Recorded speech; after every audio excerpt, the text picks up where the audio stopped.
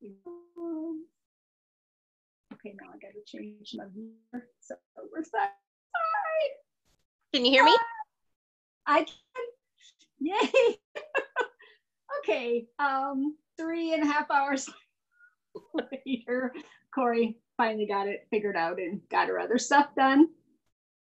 Hi, everybody. Welcome to Cori and Amber Zoom meeting, 2 p.m. Monday, postponed several times this morning due to technical inability, but we think maybe we have it now. We hope. So Amber wanted to do a little chat with all of you, and I'm Irocknits. IROC knits is Cori spelled backwards, and Amber and I have podcasted together before. I'm Yarnhoarder on Instagram and Amber Lindemann on Ravelry. So we thought that honestly, this really is just something that I needed to do. I've been struggling with abandonment, loneliness, and quad.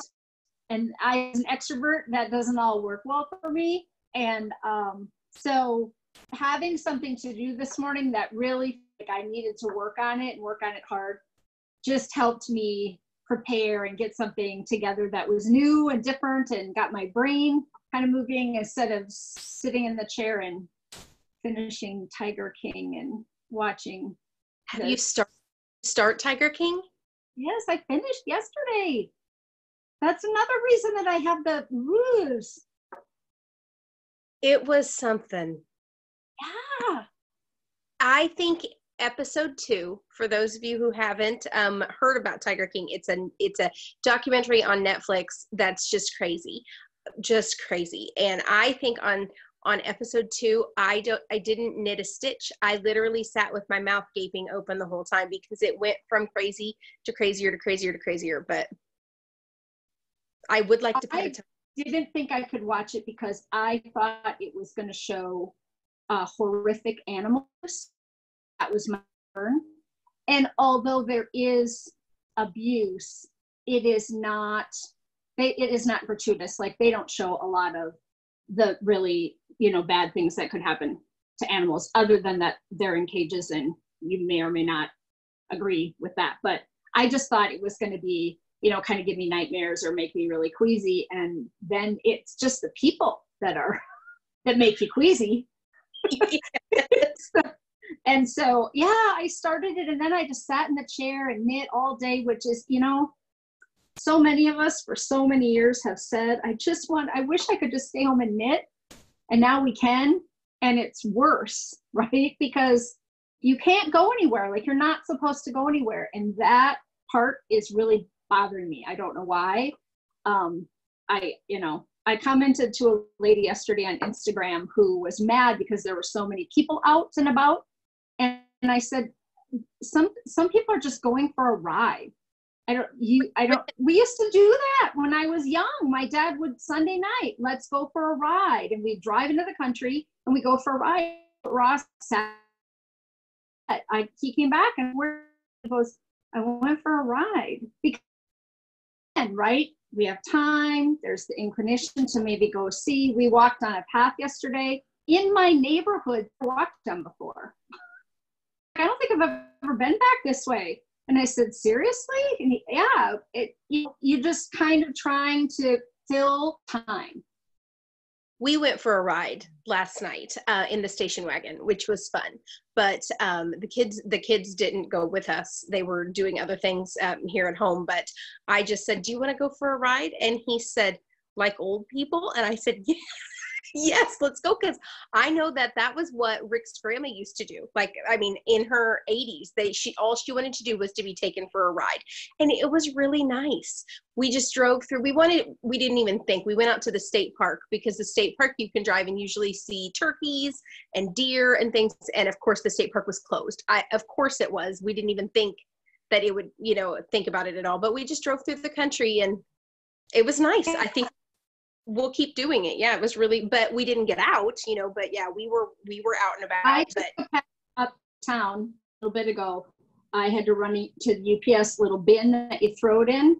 And I drove up and through the town to make the trip just 2 minutes longer because I live in a town that is, you know, suburb that is this big. But because it was going to be my time that I was out, you know, for a moment, and I thought, okay, I'll just drive and see, you know, if there's anything going on. And there were, I know, a number of cars driving around, and I think people are just, you're having, but it's not pouring rain, it's supposed to. So yeah, that's the thing. Anyway. Well, so Amber and No, go ahead. I was going to just talk about what we were going to do. You go for it. Oh, no, you say it.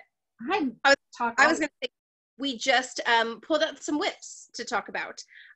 We FaceTime all the time, but thought that we would try this through Zoom. So hopefully the quality is okay. We've never done this before on Zoom. So if it's not, we're really sorry, but.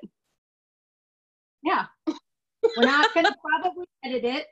I tried to figure out, I'm recording it in the cloud, and then that I needed to practice this morning, and I had to find it on the cloud and then see how big it was to see how long it would take to download, which it took quite a bit of time. And then I had to figure out whether or not I could upload it to edit it. And I think maybe I could, but we're probably not going to bother with it.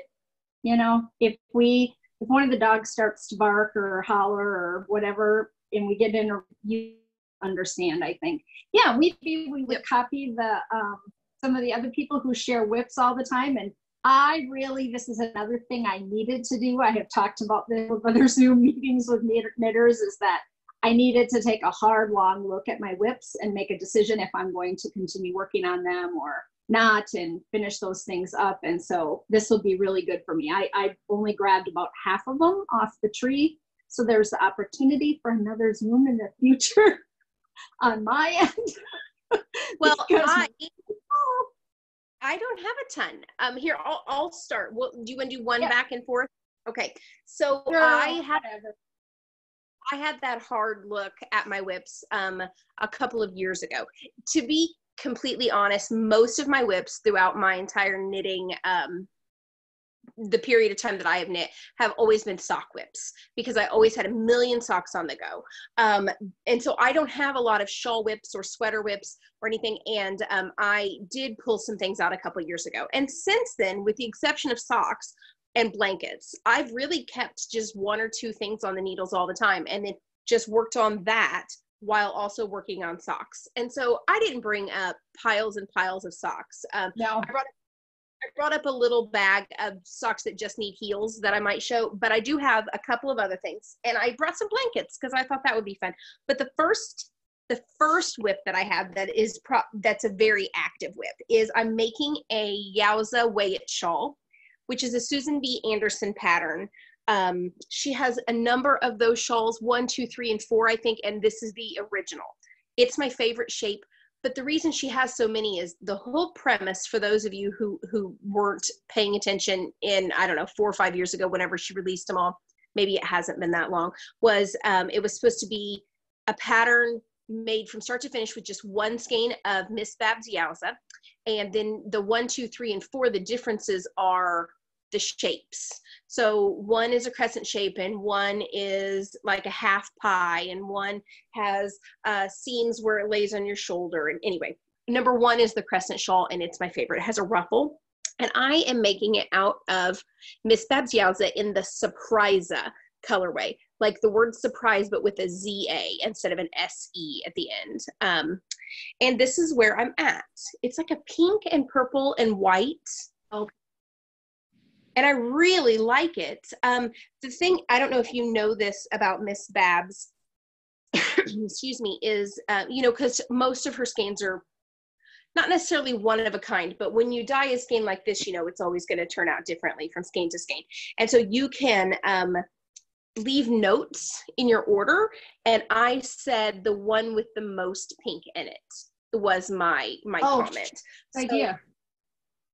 Yeah, so they picked it out, and you can't necessarily see, but a lot of these white bits are very lightish pink as well. So it's really pretty. I brought, because I just finished one, this is going to be my 3rd one that I've knit. It's my 2nd one that I'm keeping. I brought the finished one that I finished a little bit ago, so you can actually see what it looks like. So this is the shawl. It's a crescent shawl. And the first one that I knit, I did not add the ruffle because I didn't know how the recipient would take. No, I'm sorry. I didn't add the picot edge. I did add the ruffle. I didn't add the, yeah. I didn't add the picot edge because I didn't know how they would feel about it. And honestly, I didn't really want to do it. But I did do the picot edge for this one, and I absolutely love it. But I'm pretty sure on Ravelry, people have not done the ruffle, and they've done a ribbing instead. So if you are not a ruffly person, but my favorite part is that it curls on the ends. Love that. But anyway, so that's one. I love it with the ruffle, and I love it with the picot. Me too. And I think it's it makes it. I think it makes it.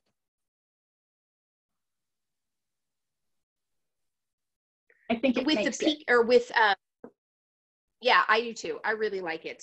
And with at least with shawl number 1, I've purchased all of them, but I've never knit any of the other ones. With shawl number 1, it's literally one row back and forth. That's it. Just one row. The you do still need to buy the pattern though, because the way she has it written is it's a weighted pattern where you start with X amount, you go until you have X amount, and then you do this. And then once you have X amount, then you start your bind off. And so there's still a lot of information in the pattern, even though it's only one row, but it's just mindless. You can just, and that's kind of what you need in quarantine 2020 right now, or at least that's what I need.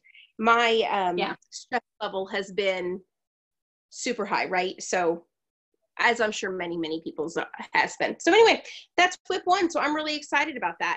It's a very active whip. I probably cast it on, you know, oh no, I think I cast it on the middle of March. I know that for a fact. So yeah, it hasn't been on the needles very long. What do you have?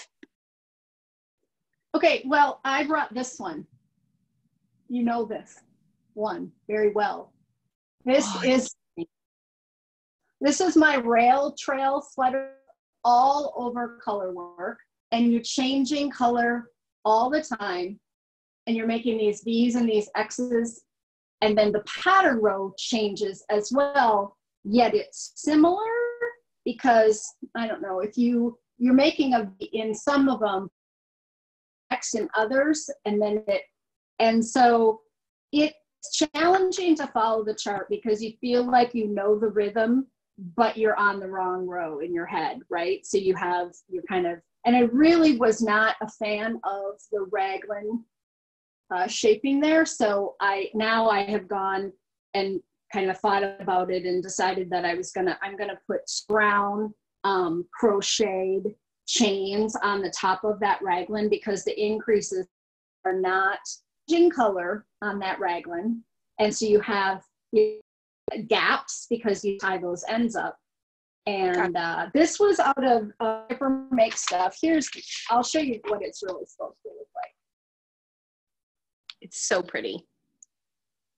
So Jill Dripper Makes Stuff yarn, which I yarn, and that's what I made my Rhinebeck sweater out of. It comes in these giant put-ups. They're huge.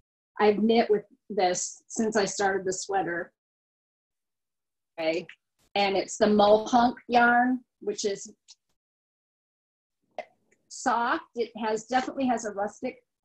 Has 370 yards of lamb's wool, and it's 5 stitches to the inch on a 3 or a 4 needle. So a fairly small needle, but really fun. I will take this back out. I did a sweater recently, a quick knit, a bulky sweater. I started the Ursa out of Ella Ray. Ella Ray Chunky. And so I worked on that on Saturday instead of picking up one of these old ones because I knew we had talked about maybe doing this. And so I will go back to working on this. And once I get into it again, just about at the point where I'm going to divide for the sleeves, which will make things much easier. And then but right now with that going on and changing colors, it's going to be really pretty, but kind of a mess. I love it. And I love Jill Draper's yarn. And that is just such a pretty sweater. And I think it's a Cori sweater. You know, it's really, really pretty. I would never knit that for myself. Just because I wouldn't want to put the effort in to make that for myself. Like I would wear it if someone wanted to make it for me, but I would not knit it for myself. No, it's well, okay. Well, knitting. What'd you say? For sure. Yeah. It's a lot of knitting for sure. I mean, intense knitting, you know, making sure that you're doing increase on the right color, repeat so you don't get off. There's a lot going on. Okay, so I did bring one sweater over. I can go get another one if we need more. Run out of things to yeah, which is well, okay. So again, I wasn't necessarily aware of this, but I'm a pattern repeater. If I find one I really like. So I would never, if someone would have asked me that, I would have said, oh no, I just like to knit them once. But apparently that's not true because I had a finished object of each of these two whips. So I'm working on a shore cardigan, and that's by Cori Bostic Hogue, or however you say that. I have the pattern right here. So that's who it's by, and it's called the Shore Cardigan, and it is out of this beautiful pink, out of Madelinetosh Vintage, which is a worsted weight, and it's a heavy, I think. Yeah, it is, and it's so heavy. Have you knit with Madelinetosh Vintage before? I have. So I feel like it's kind of that Sun Valley worsted has some, like it's heavier. I made Rick a sweater out of it, a Stephen West sweater. I can't think of the word or the name. It's 2 colors and it has like a garter detail with contrast lines. Matt's made it before. I know what you're talking about. Rick doesn't wear it very often because he says it is so heavy. And again, but that's okay. So I had it in my stash and I'm using it. It's in the Molly Ringwald colorway, which they don't even make anymore, but I think it's beautiful. So I'm not that far, but I am past the sleeve or the sleeve divide. So I should just pick it back up and go to town. Well, that's like obviously far. I think once you get to that point, things get much easier. And there's, you know, a really nice depth of color. I am alternating skeins because I always do. So you can kind of see, you know, you've got little darker bits and lighter bits, but I really like it. It's just a regular raglan cardigan. I'm not doing it in the round. I'm doing it back and forth like it calls for. Anyway, it's too small for me currently, which is probably why I'm not knitting it. Sure. I made a size that's a little bit smaller than what I should have made. I could pull it out, but I'm just going to finish it in the size that it is. But this is what the cardigan is going to look like because I finished this one. So it is just a regular raglan V-neck. Is it a V-neck? Hang on. Nope, scoop. Round. Scoop neck.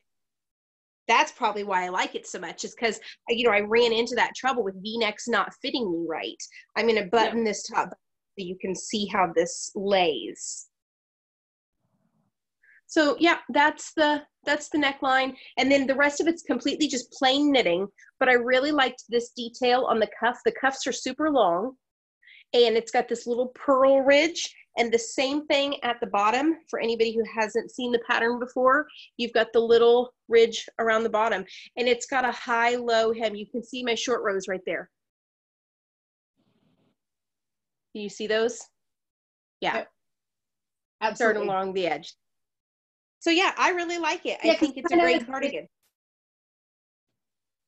Yeah, it kind of dips in the back. It has kind of bottoms, because I made that one for the Virginia Beach knit along a year or two ago, and I had 5 raglan creases on that one instead of 4, remember? And or 3, I can't remember. I had to start over because I think 3 ones were off. I think I lost a stitch mark. I wasn't doing the raglans, so then when I got down further, I was like, wait a second, why does this look so weird? Yeah, so I had to start over. But I did mine in that multi-variegated Miss Babs yarn and alternated skeins, and I really do like that sweater. I think it's a nice, straightforward cardigan, and my love knot of garter stitch. I did not do on the edges of this cuffs and the bottom of that sweater. You know, to each his own. But I don't I don't have them on there. When you were pointing them out, I'm like, really? That has that? Because I don't think mine has that. Of course it doesn't. I probably didn't do them. But the fact that yours doesn't just means you could add anything you wanted there. You could add a little stripe if you wanted it a different color, or, you know, you could do it for 1,000. This is so funny. I haven't knit on this sweater since maybe September, and look at me. I'm like, well, I'll just knit on this for a minute while we talk. You're stuck in it. What do you have? Makes it. All right, this is my ink and brass sweater. It's an everyday sweater by Danny Sunshine. It is a striped fingering weight. I know you're going, I don't even know that you have that on the needles. If you take that down, the look on my face was exactly that. I'm like, what is that? You're going to, as soon as I show you the yarn, you're going to go, oh, because it doesn't, mine wasn't looking like that. Oh, gotcha. Yep. Okay. So this is my Prairie Girl yarn. And I wanted to knit that, those two colors together. So it was this, that's blowing out. It's not quite that fluorescent. And then this one. And so I was going to stripe it, and in fingering weight, I had it probably, I don't know, 4 inches in, and stripes were not wide enough. I made it back because the variegated has so much pink in it that when the pinks line up in the stripes, it didn't look variegated. Like I was alternating color badly, if that makes sense. Trying to do 2 by 2 rows, thinking that that would even 4 by 4, I think I tried, and I didn't swatch part of it, I don't think, and so I wasn't aware that where it actually lines up, it just looks, see, that part really looks straight. It wasn't working. Then I was just playing around and doing 2 and 4, 4 and 4. So now I'm going to rip back to the neckline and I'm wider, I think, all the way down. And it'll be, I did rip back some and get in the bag because, again, that's when things get put aside for me, when I'm swinging the pattern and I can't kind of make it an easy knit. I can't convert it in my head to the thing it needs to be, which is easy. If I'm paying attention or I'm making decisions. Well, that's the same thing with this one, is I wasn't happy with the fit of the hot pink one.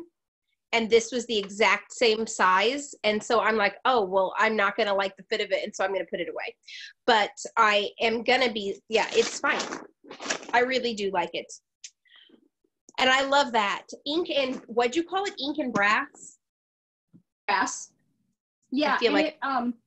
It's a fingering weight sweater that comes in extra small, small, medium, large, XL, 2XL, and 3L, but it only goes from 30 to 52. So it's about some, but not a ton. And then it needles. And I loved that it was a raglan, because then I wasn't going to have to deal with the striping getting with sleeves. If I put in a set-in sleeve or, continuous, the sleeve weird. So I liked the fact that it was fun. I just didn't like my striping because my yarns matched up to at some places. I knew you would remember. It's just that I had to set it aside. Well, it's really pretty. Okay, and she's not dying anymore. Untwisted tree yarn. People, that's why I didn't say it, but yeah. Well, and that's funny. Well, no, that's not funny. It's funny that you have a discontinued yarn, because I just showed one. And also what I'm getting ready to show, you also can't get, but you could still make the pattern. Okay, so the thing that I have been working on most recently, I finished Heidi a blanket, which I haven't even taken finished object photos of yet. Again, I don't think I'm alone in being in a funk right now, right? And so I haven't even felt like, because I have almost all the ends woven in. I have maybe like 25 ends left to weave in on Heidi's blanket, and I could take it out and go take pictures of it, and I still haven't even done that. But since I finished an Afghan, I moved on to another Afghan. And this is just granny squares. I did not bring them all over because I have to look like I'm bringing this whole tote.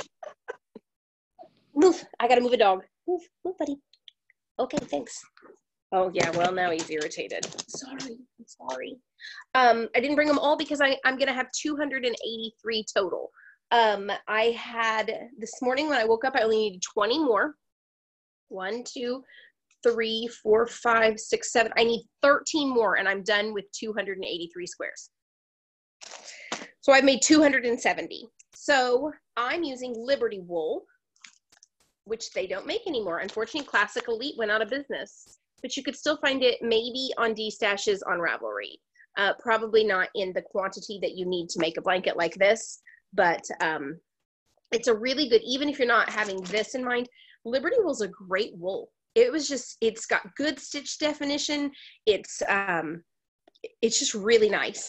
And it came in 2 separate types of yarn. It came in solid colors like this, and it also came in variegated colorways like this. See, that's gonna, maybe that's not the best example. Let me see if I'm down to just a couple bowls here. This one you can maybe see a little bit better. When you flip them inside out, they have random color changes.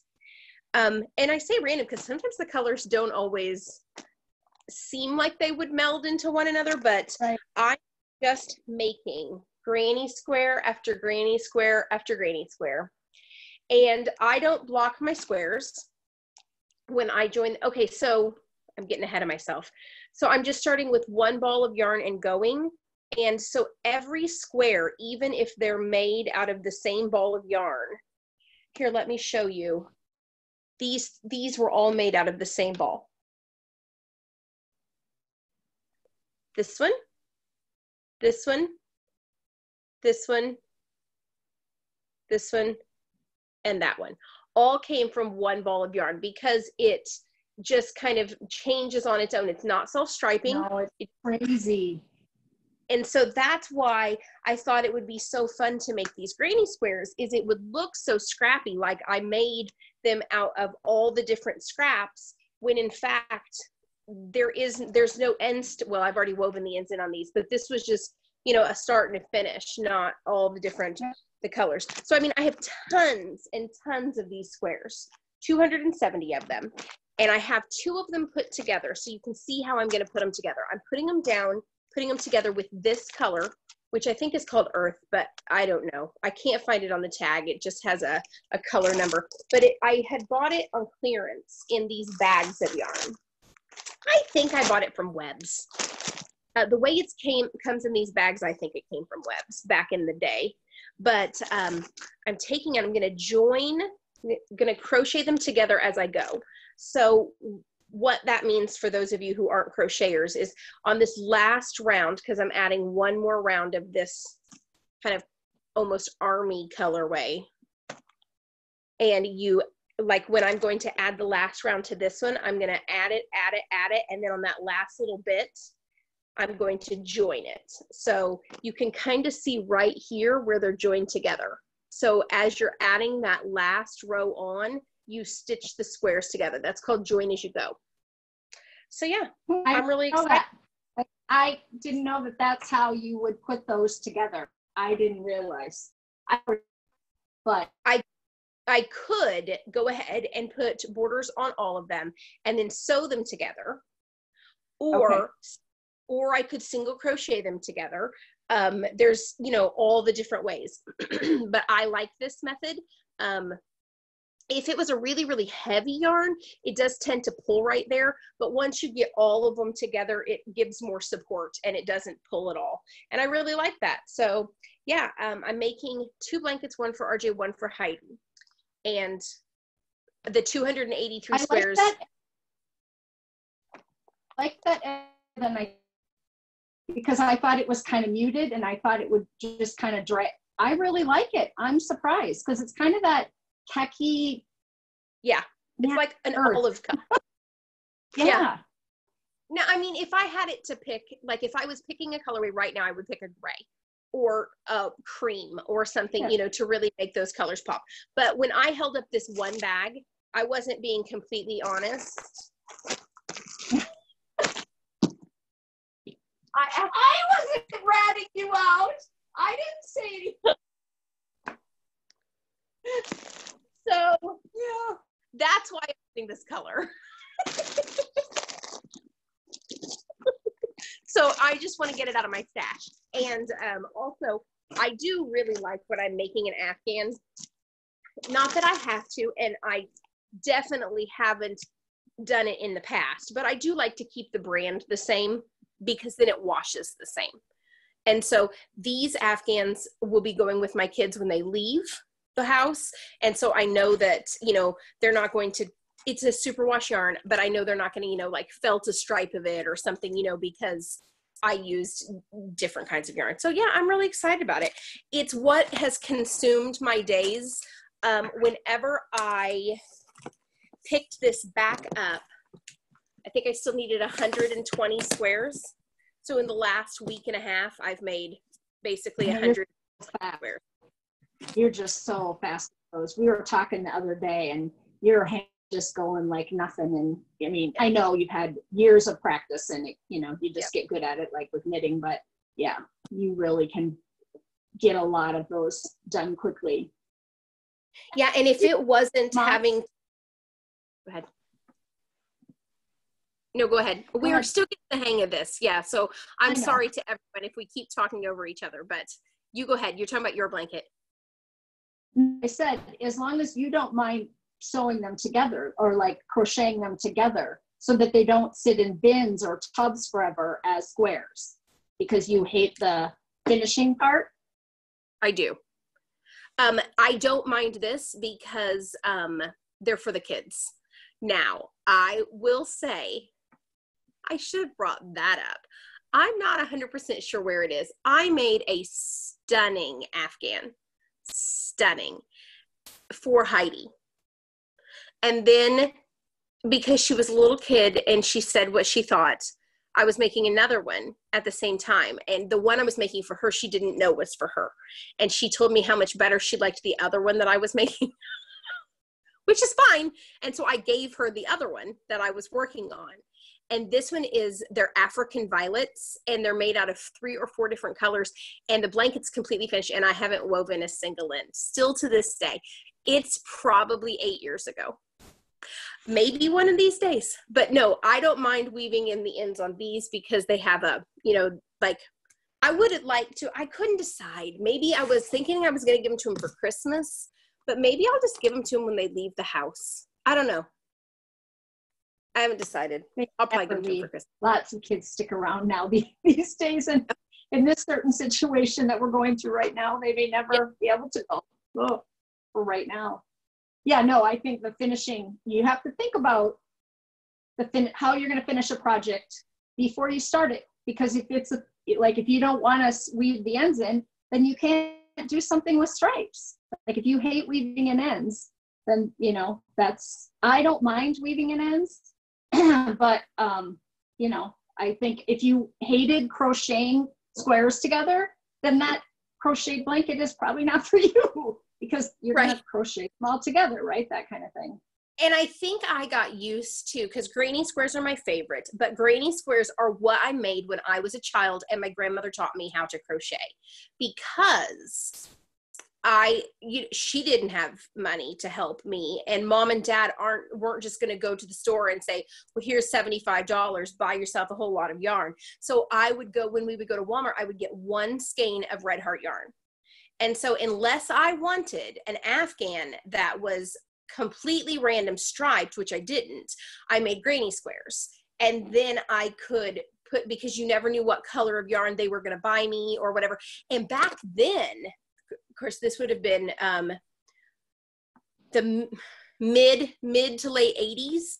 They didn't just come in these great big pound put-ups like they do now, super saver yarn, they call it. It was just Red Heart yarn. And a lot of times they came in itty bitty little skinny ones. So, but then sometimes, you know, if mom and dad were feeling generous, I might get the great big ones. So you never knew what you were going to get. And so I made granny squares then to help the aesthetic of the blankets, you know, whenever they were done, to kind of work with what I had at the time. And so that's kind of, so if I don't know what kind of a blanket to make, I almost always gravitate towards a granny square. So I really like it. But I should finish these squares today, which means then I will get to start laying them out. And then the fun starts. Yeah, and that'll be fun to see that. Yep. Those all laid out. Someone's bound to ask what I'm wearing today. And this is my Mistral sweater. And that's how the yarn came. It's really interesting. I don't know if I can pull a piece of it, but it's quite bulky, almost like a shoelace. There. Did it come from Stephen?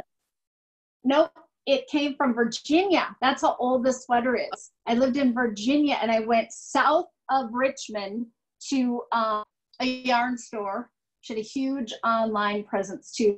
The cute thing about this sweater, now I've got to hold this up for all of you.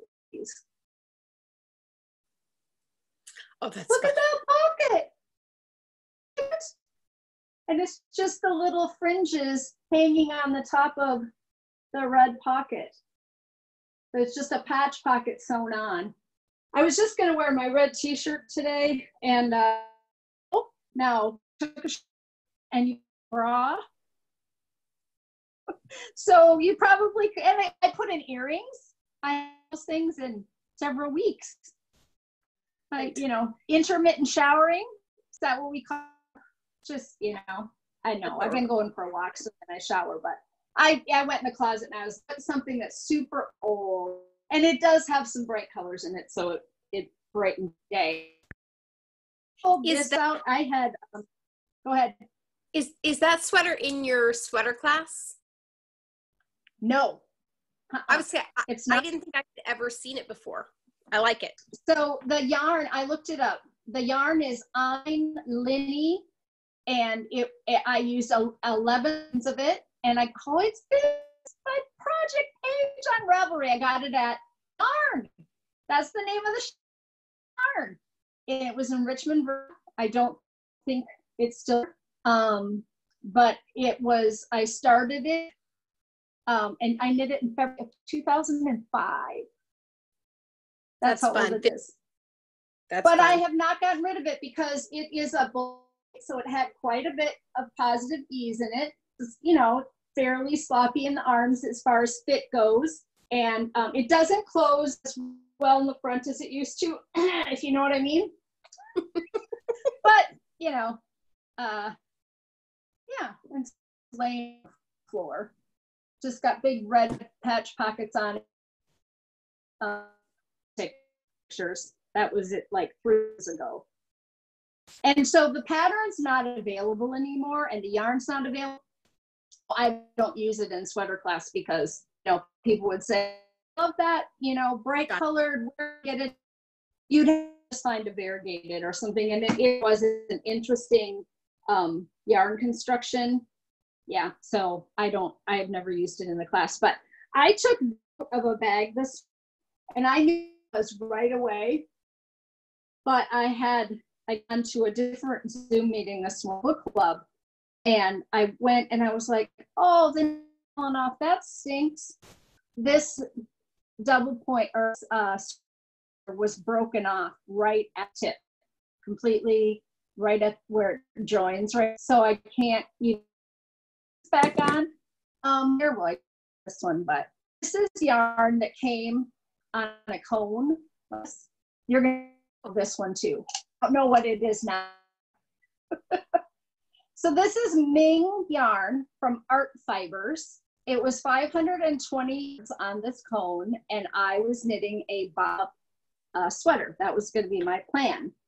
Amber will know this now because then I was going to sew or knit this into it. Yeah. Remember this? I do. Those little copper beads hanging down on it like that. The yarn has it in there. And I had like, maybe 10 skeins of it, little skeins of this. So I have it wrapped around a piece of card. And I was going to knit into here at the top so that these little chains would hang around the yoke. And I still, because I'm crazy like that, I think it's going to be really cute to have a little yoke right up here, not like all over, but So, but this is how much yarn I have left. I had 2 of these cones. And now I'm thinking that it might need to be a poncho with that just at the yoke instead of having to deal with sleeves. We'll have to see. I've knit this much of it. So I'd say that might be like 10 inches. So I wouldn't be at the underarm yet if I was going to divide. So we'll see if I ever take this back out of the bag and make this into this. To make you feel better, I just got up and got this. I was going to say, I wasn't going to call you out, but you have some crazy yarn that you love too, that you think is awesome. So I am so excited about this. Let's see if I can get it to come. This one, oh, they've got it like, hook. There we go. I'm going to hold this together with a light pink yarn and make a sweater. And when Heidi and RJ were up here the other day, I had it sitting out on the window because and Heidi and RJ said, what kind of yarn is that? And Heidi said, oh, you know, she's making a sweater out of that. And I'm like, oh, yes. So look, it's just got long strands of, it's like ecru, it's lace weight, and it has pom-poms. And I'm not we were born in different generations, but we have a little bit of the same fashion aesthetic. Not in all things. Like, we're not the same in all the colors and stuff, but no, this is going to be so fun. This is Stephen B. Where did you get your palms? I can't remember. We were in Rhinebeck.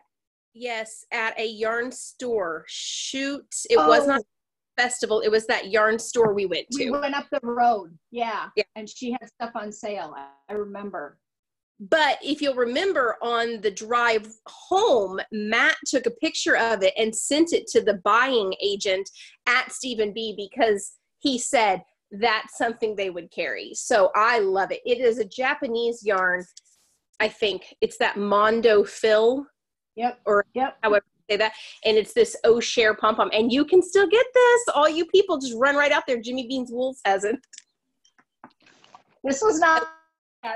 This not a planned advertisement at all, but I pulled this out this morning. I was like, oh yeah, I can talk about that. I'm gonna make that into a sweater someday. That's really funny. Okay, my next one is also a crocheted one. Again, this quarantine has been really good for my pulling things out and try to finish them. I finished Heidi's blanket, which of course I didn't bring over. I'm finishing these granny squares. I'm going to finish getting them put together. So then I opened up another bag to see a blanket. And you know, I'm finding this has happened now 3 blankets. This has happened all 3 times. I pull it out and I think I'm so much further than I am. I'm like, oh yeah, I probably only have like, 40 more squares to make. Oh wait, no, you need another 200. So this one is a really fun pattern in a really old book that they do not make, but you can still find it sometimes used on thrift books or eBay or possibly Amazon, although maybe not right now because I think Amazon's overloaded. But it's called The Ultimate Book of Scrap Afghans, and it's the American School of Needlework. And the pattern that I'm making, I have made before as a newlywed. I think I made it and gifted it to my in-laws. It's this one right here. And it's called the Starflower Retreat Afghan. And it has 12 different, it's got 12 different motifs, so 48 individual little motifs that you then sew together. So I had some Knit Picks Brava, which is just 100% acrylic worsted weight yarn. And I'm doing it in shades of teal, which this works out really nicely because apparently, because Heidi's favorite color used to be green, and she just told me her favorite color is teal now. So great. I didn't know that when I started this, but I got 4 different shades. I don't know the colorway names. I could look them up if anybody wanted to know them. If they messaged me on Ravelry, I'm Amber Lindemann on Ravelry, I could look them up. And tell you, because I'm sure the Knit Pick still carries all of them. But yeah, so I have those 4 colors. I have finished all of the centers. So since I had 4 colors, I made 12 each of all 4 colors.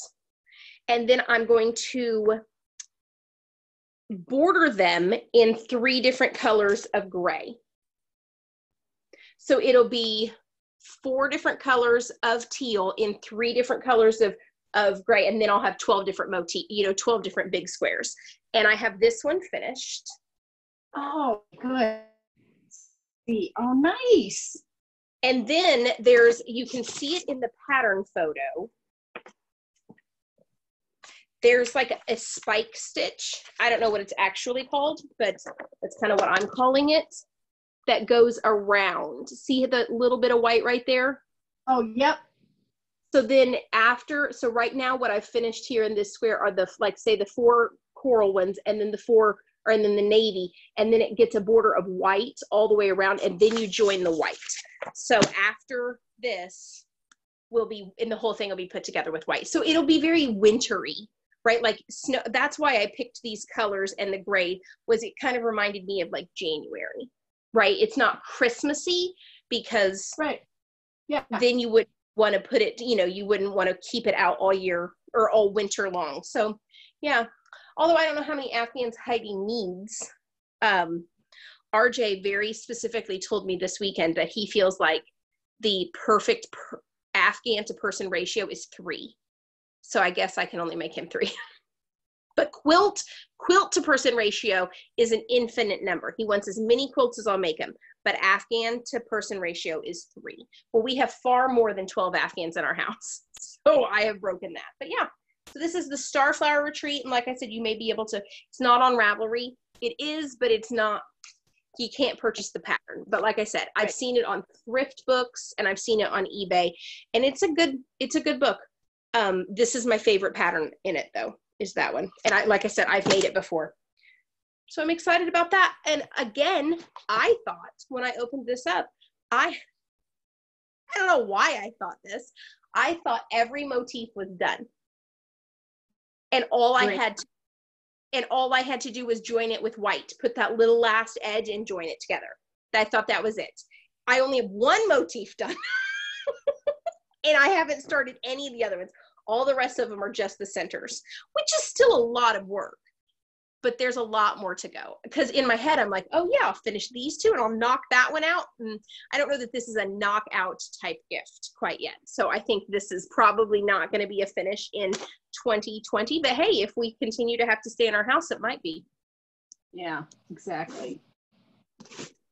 Okay, so this is another project that got ripped out and has never to it. This is my remix sweater. It's Morocco remix. This is the stuff that's already discontinued, not the light. So it's the heavier weight stuff that has nylon, cotton, acrylic, silk, and linen in it. And it is all kind of recycled fibers. And when you wash it up, it gets really soft and kind of sweatshirty. I've heard if you knit a sweater out of this, it feels like a sweatshirt. Well, I had, I don't know, 4 skeins of this or 5, and then I had 1 skein of the cream. And so I chose to do a yoked sweater pattern. That's the one I chose, a Brooklyn Tweed by Jared Flood. It's called Huron. And I knit the yoke and I got all the way up here, and I was carrying my cream color in my non-dominant hand, and it was receding to the background because I didn't, I don't have perfectly even tension on my sweaters, and that's a whole nother thing that people can dominance, yarn dominance, color dominance, whether or not you have it. But so I had to rip it out because our kind of skinny lines, and some was more like a big zigzag would have been a better speed that had more than just 1 row of zigzag that was receding. So if I just would have carried it in the left as opposed to the right hand, I know that now, but at the time, obviously I didn't. And I sometimes alternate. And so I now have a new sweater design idea. that I may use this for and add this to the top in doing this or any other. It's part of the knit words series that I have, and I know you and I have talked about it before, but if I can get it to count, then I won't have to reknit a whole sweater this on the yoke. So that's why it's been sitting tonight, because it wouldn't take me long to finish. We would have done it. But if I use it as part of this whole knit word series thing, that I don't really know when that's ever gonna, like if it's all gonna be a series or an ebook or not, if I'm just gonna put it out one at a time, then this could just turn into that. So that's why it sits. Is that red or orange? It's orange, but it definitely has some tomato color to it. You know, it definitely does. Do I have anything that is, okay, so this is kind of my rust. See, it's really red when you put it next to that. But if I put it next to something else, and what is the color called? The color is called, oh, they put the, I hate that when they, yeah, it doesn't have, it's 3996, but that doesn't help anybody. Yeah, it definitely is tomato orange. Does that make sense? Yep. It has definitely some red. Here's my red shirt. Okay, yeah, yep. So it's not red as my red shirt, but, and the cameras don't do well with me. That's that one. That isn't going to be done until I figure out whether or not I use it as part of this design series. Did Matt make that sweater? Has he made that Brooklyn tweed? I don't think so. I should ask him, because I wonder if he would have trouble. I don't know. I don't think he did. So if he would have trouble with the yarn dominance on it as well as I did. If you guys are new to watching Cori, we have a friend, Matt, multi-crafty guy, and he's a prolific sweater knitter. That's why I asked. And, you know, there aren't as many, obviously, he can't find as many sweaters for men as we can find for women. And so that's why I asked if he had made that before, because, you know, there's a limited amount. And if you knew how many sweaters that Matt has made, I feel like he's got to be getting up there on 25, I think. I think he posted the other day that his last finish was 25, that he's got 25 sweaters done. But I'm thinking about having, if this works well, I might have Matt, we're stuck at home in May, which I personally think will be. Then it's gonna, you know, we're gonna be here longer, that I'll probably do some other interviews with some other people, or have Matt show some sweaters on my podcast as well. Well, I think he's finished 2 or 3 since he's been on. Yeah. Oh, at least. That's about all he's knit. Oh no, he's always got a pair of socks on, for sure. Oh, that's true. He did finish some socks. Okay, speaking of socks, that's a good segue. I brought a few pairs just so that you can see what they look like. And I'll talk about really quickly how I knit socks again. I start with the tube. I've talked about this before on the podcast that had me and Matt and Cori on it. So you can go back and look, and it's the one with the thumbnail of all 3 of us waving.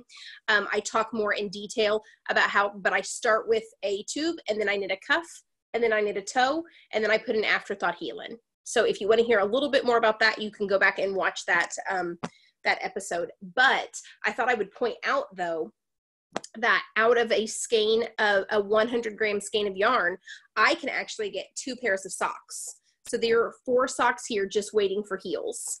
I try not to make Heidi and I the same pairs of socks, because it's hard when I do laundry to know whose drawer they go in. And these are completely, they're the same size, because we both wear a women's 9. So it's the exact same sock. It's just, you know, the stripes are a little bit out of order because they match on each pair matches, but the 2 pairs don't match because, you know, I didn't worry about that.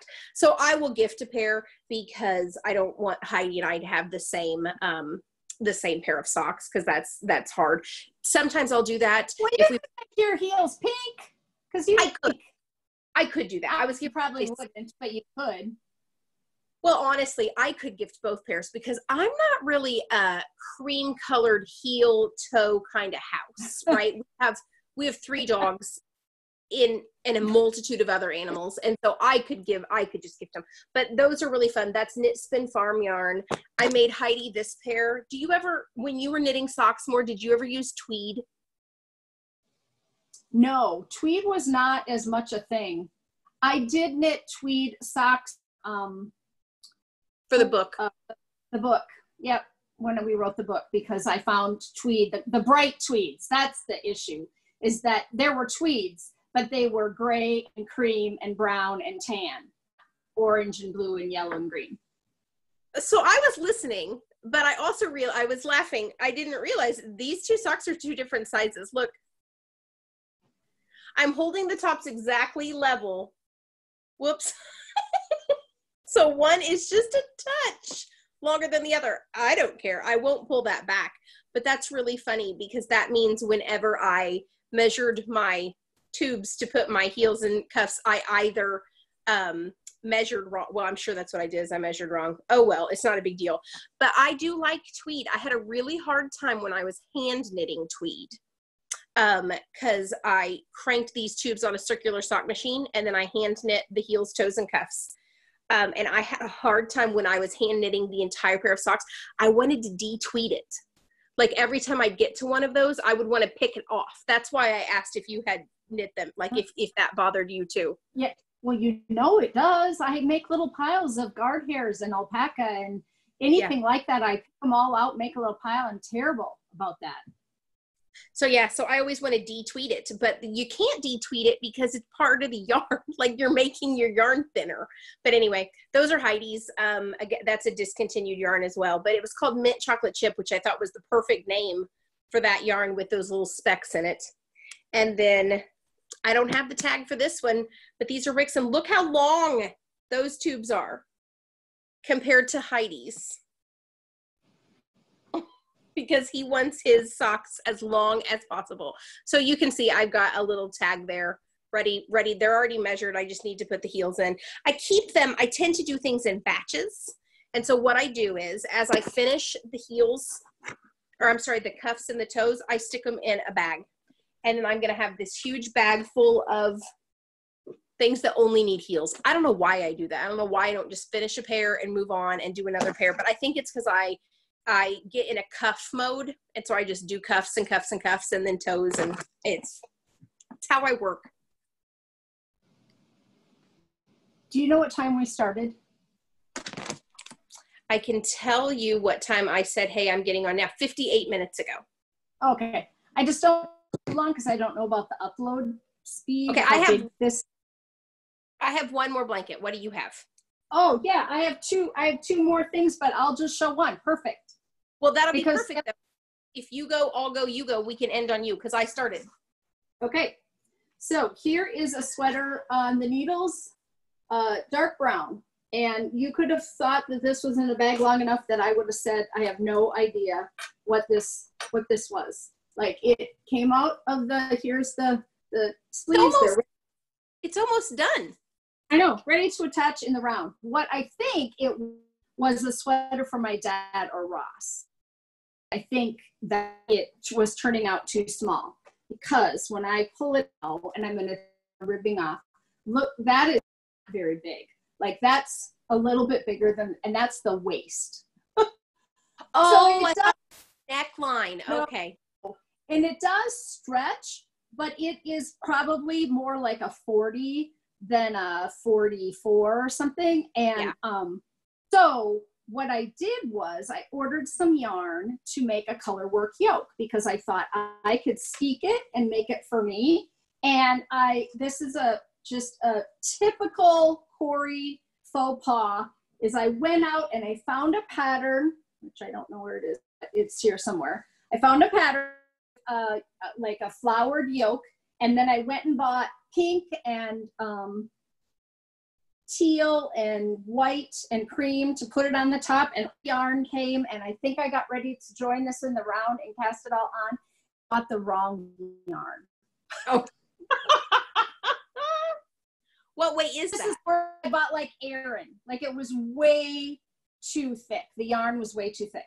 So now I have a whole yoke, color patterns with no body, and I had to go back and buy a bunch of other colors to do the actual yoke in to match this weight yarn. So now I have this to make that work, this sweater work as a cardigan.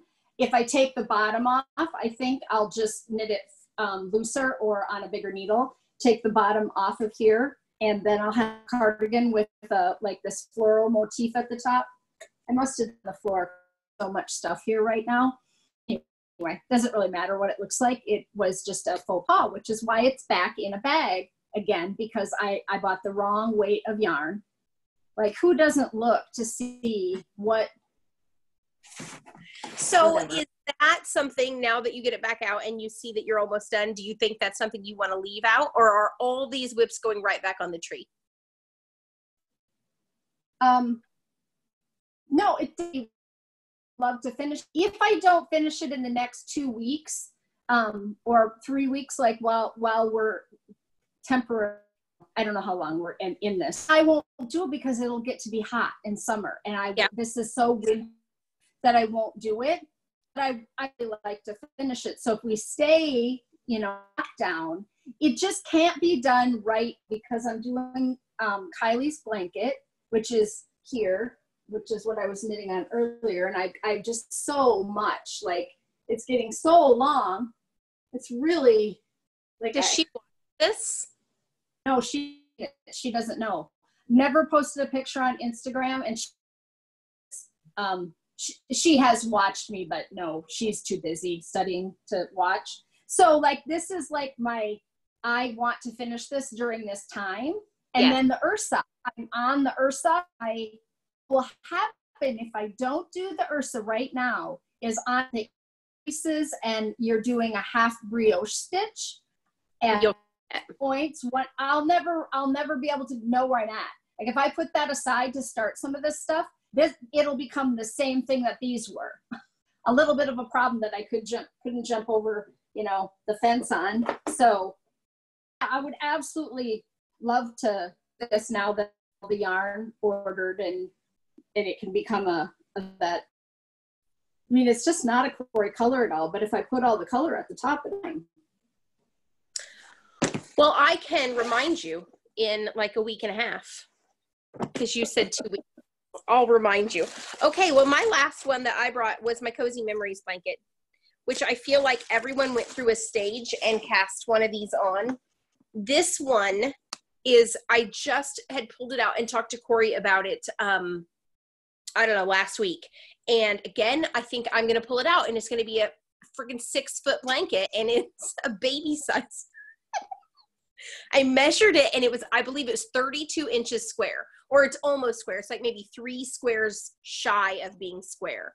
And so 36 inches, if I'm thinking correctly, is what they recommend for a car seat or a baby blanket. So it's literally slightly smaller than a baby blanket, but I do love it, and I will finish it at some point.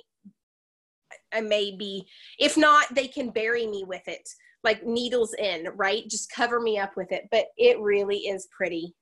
I love these blankets. I think some people don't like them because they have control issues, right? Where they don't want all the randomness, but I love a randomness.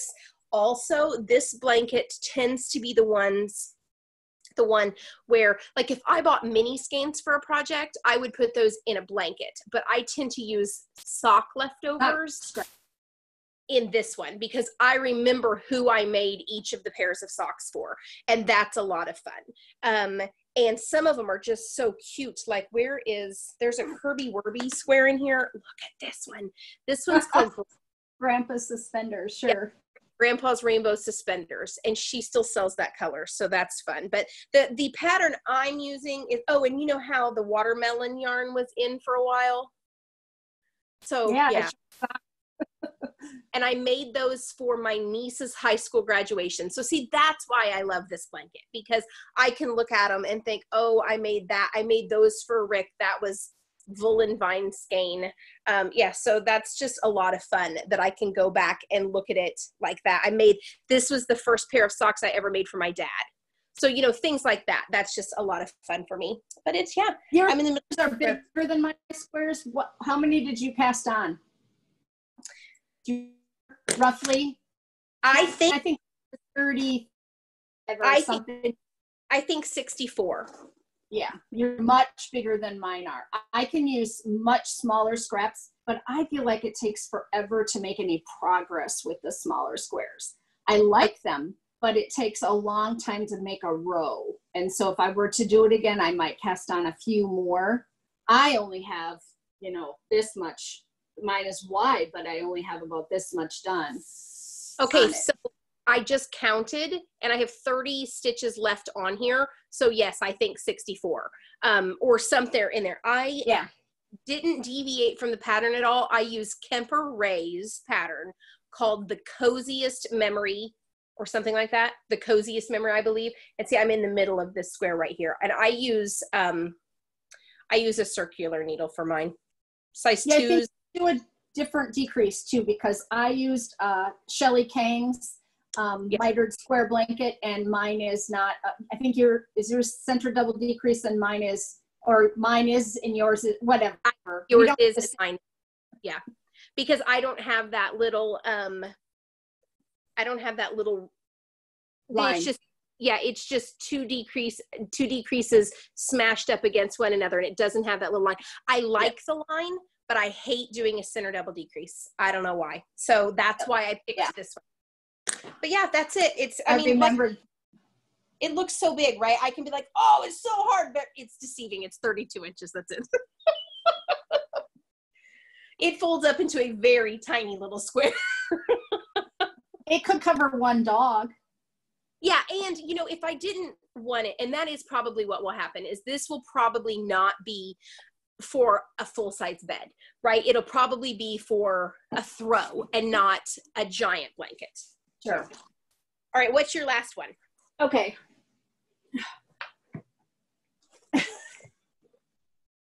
This is a giant bag of El Rey chunky yarn, like maybe 30 skeins.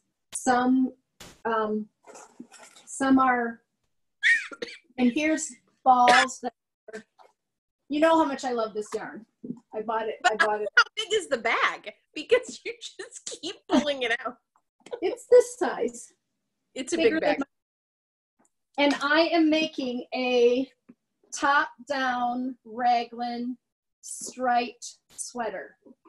Cozy cardi. Like just, I just cast on, and I'm doing, you know, I'm going to do raglan increases from the neck and just randomly stripe 2, 4, 2, 2, 4, 4, 2 in all the colors that I have. And it'll just be all stripy.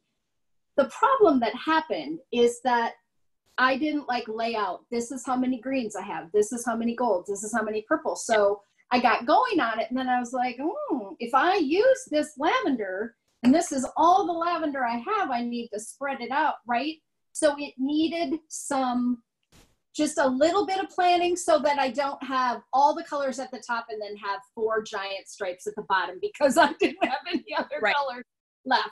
So it isn't as if it's not possible to figure this out, but I had so many of these in all these colors, but not as many in like this. So that's why it's in the bag, because I need to make a plan.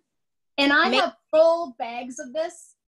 Like I have 10 skeins of this also in my closet. These were like the singles that I went out and hunted down online, because this is the best yarn. You have a bunch of this. Do you want to know why? Because you told me it was the best yarn. And my yarn store was going out of business, which then they decided at the last minute they weren't going out of business, but they went from being a huge space to a very tiny little space. And so she had liquidated all of this yarn, and you told me how amazing it was. And so I bought it all of it. Every skein that they have. I have sweaters quantities in all the colors, and I have in it. You're right though, because it's amazing. I felted slippers out of it. I've knit a child sweater out of it. Like it's beautiful yarn, and it holds up so well. It's rustic. It isn't soft, like super soft, but it does not pill. Like it just, you can wear it and it won't pill. It worked up in like a Aran weight. You could knit it tightly in a worsted weight. It did come in other weights of yarn. This was actually the chunky, but I knit owl sweaters out of this for everybody at one time. I have probably 2 or 3. This is what I'm making my Ursa out of right now, because I had this color in a ton more skeins. I just really liked it at the time. And it was fairly inexpensive, you know. It was just better than some of the other middle of the road priced yarns out there. I just really liked it. And yeah, it's more expensive than like Cascade Eco, but it wasn't as expensive as, you know, like Brooklyn Tweed. You know, like it hits a really nice price point. Do they make it? I think they make it. I don't think they make all the weights they used to make. Right. Yeah. They still have, Ella Ray still has a lot of great yarn out there, but I just happened to, everywhere I would go, I would buy chunky. And then I went out when it was being discontinued and just kind of searched for it. And if a store had, you know, somewhere had 2 skeins or whatever, I just bought it all, because I thought I could always stripe it into things and use it up.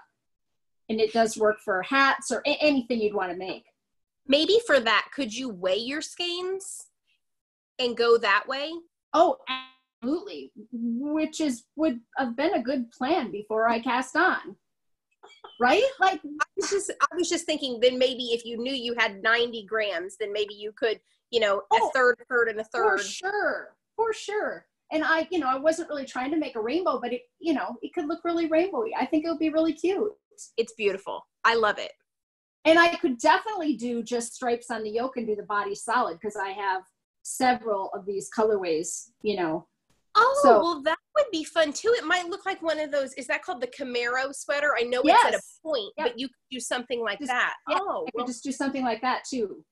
That would take a lot. There was no plan, right? It was like, get out all the yarn, cast on, no real plan, and I'm going to make it random, except you can't make it random if you don't have enough like yarn to finish it in some of the colors that you have. I loved this color. I've made it a bunch of things out of the maroony color, but so like you said, the bag had a lot of yarn in it, but no, there's no more maroon in the bottom. I'm still digging yarn out of the bottom of this bag. Yeah. Anyway, it was really nice to talk to you today. Yes, you too. I love it. And thanks for joining us, guys. We'll do it again if everybody liked it. But if you don't like it, don't tell us. Yeah, don't tell us. Then it was just for us, and we just chatted and got our whips out. Yeah. Okay. Now I'll get on you though, so you finish some of them. So see, I'm glad I got to see them. Yeah. Okay. Bye.